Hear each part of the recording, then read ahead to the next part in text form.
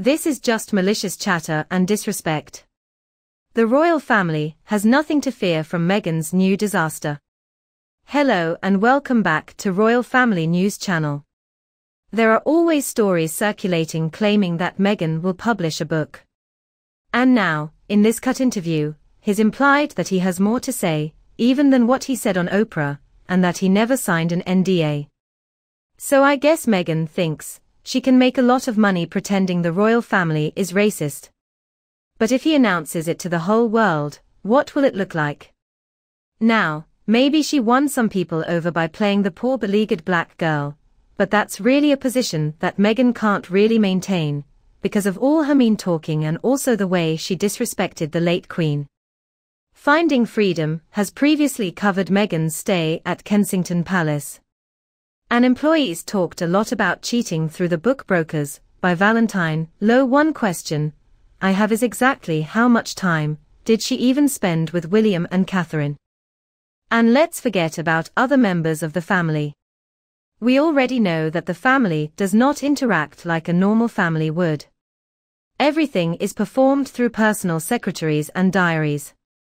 The idea that somehow Meghan Markle had the Queen on speed dial is ridiculous, and although this upset Harry to no end, his PPS managed to block his calls and prevent a personal discussion or meeting until the Sandringham summit.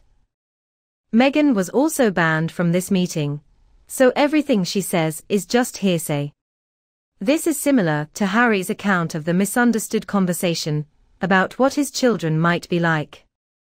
So I want to follow Lady CS' interpretation of the whole racial issue.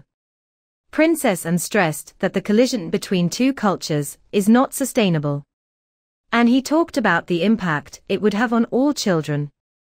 Let's keep in mind his parents' culture shock and subsequent divorce. But that's still a bit off topic. When the Queen was still alive, Meghan always took great pains to apologize for her many criticisms. So now that the late Queen is dead, will Meghan Markle feel free to stab her in the back? And if not the late Queen, perhaps the current Queen? Well, that would be a big mistake on his part. King Charles has always had Camilla's protection at heart. And she fought so hard to be accepted by her family, but also by the general public. She endured Harry's attempts to throw her under the bus for supposedly sacrificing him on the altar of PR. But I don't think Meghan would do the same thing. So what dirt does he have on the king? H.G. Tudor often says is a narcissist, but that's not the same as Meghan. It doesn't have to be grandiose. After all, he is the king. However, he craves validation and admiration a lot. And apparently, Meghan recognized it and knew how to play with it. And he doesn't like making choices that would make him unpopular with anyone who sides against him. Now he can fire people when he thinks they've let him down. And he can be very stubborn sometimes. But I don't see how he could have done something directly to Meghan that she could actually use against him. Perhaps she will claim that he was so cruel and cold to tell her not to come to Balmoral when she was just a daughter-in-law.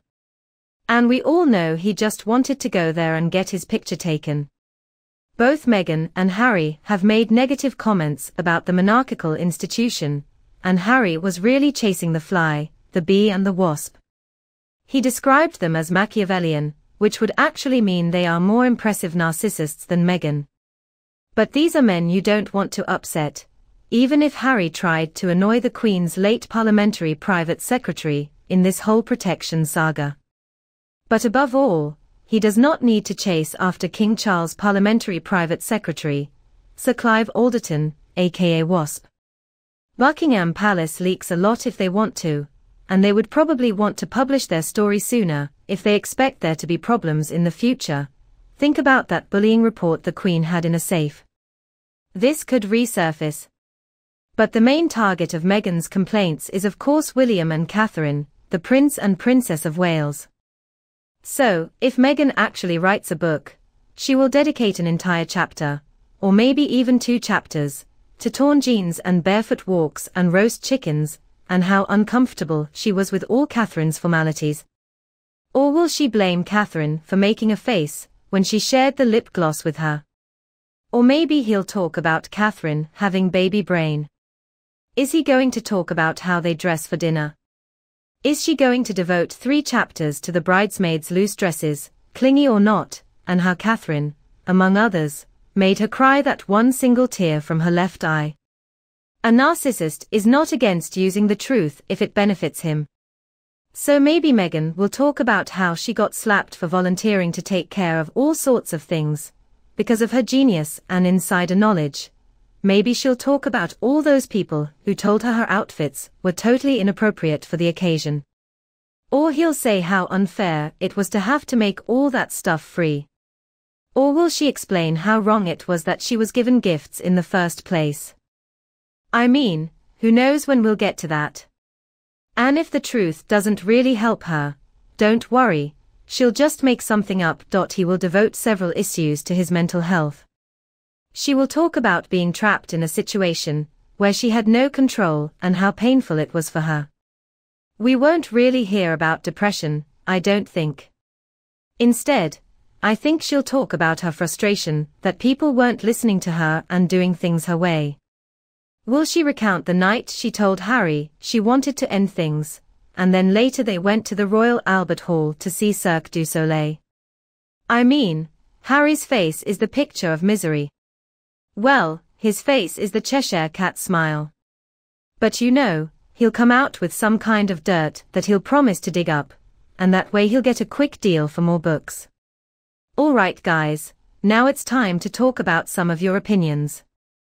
Let's talk about some of the comments you left in the last video. King Charles showed how harsh he was by rejecting his wayward son, Harry. Your comments were great as always, so let's talk about some of my favorites. First, a comment from Kitty Fan. Harry is many things, but unfortunately, adult is not one of them. This is definitely not an adult kitten. Will he ever grow up? Oh, I don't know. I wouldn't hold my breath. And then Grace, oh Harry, you have to follow the rules too. Congratulations to King Charles III. Harry doesn't believe in rules, don't you know? He married Meghan Markle. And then we have Adeline, hope Charles will stay put. Me too. I mean, it's been pretty stable so far. Let's hope it continues like this, and he doesn't give in to their ridiculous demands. And then we have user ET2. I'm so happy that the royal family has completely cut off contact with Harry and Meghan. This won't change as long as Harry is married to Meghan. I will never forget Meghan's disgusting reverence, mocking the late Queen and everything she stood for. I completely agree with you. I don't think they'll abandon them anytime soon. I mean, not after everything that happened, including that bow. I agree with you, this has to be one of the most disrespectful things I have ever witnessed. Next comment. I don't really know how to pronounce the username, but it's something agum. Harry reportedly filmed the entirety of Windsor Castle for a Netflix documentary. Thank goodness the royal family is wiser than Harry. May God save the king. He would have done it. I mean, if Harry thought it would make him some quick money, he would film absolutely anything.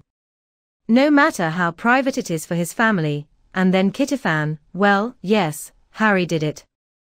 At least the Carlisle Hotel in New York. Harry was warned at least 6 months ago that he would have to give 28 days notice before he could travel to the UK and be given security and accommodation. Harry arrived in the UK 2 days later and stayed with friends. Well, that seems about right. He was probably testing his family, and I'm glad they stood up to him. I'm glad the palace didn't give him accommodation at the last minute. It was time for Harry to follow some ground rules. The next comment comes from Vicky.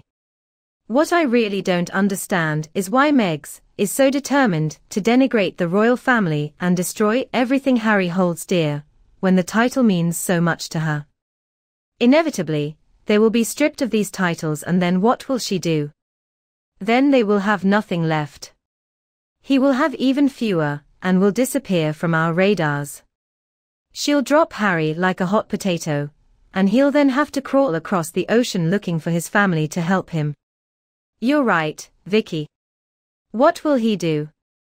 You see, I don't think Meghan Markle is capable of really thinking about the future. Now, Meghan Markle is a planner and can be quite cunning when she wants to be, but I still agree with you, it doesn't make sense for her to go after Harry's family like that, when she needs these titles to stay relevant. And then Jan says that because the Queen kicked her out of England and she was so angry, she did the Oprah interview and never stopped. It's obvious that Meghan Markle has no intention of stopping until she's ready. She doesn't care if no one wants to hear what she has to say, she will just continue to let her mouth do the talking. And then Dawn said, yes, you're right, Dawn.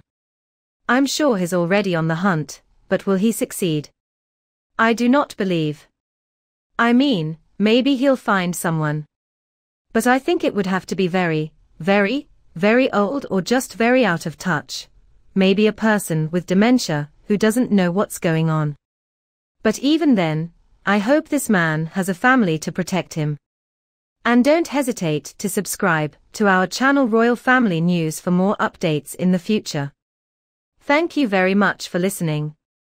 Goodbye, and we will come back to see you in the next videos.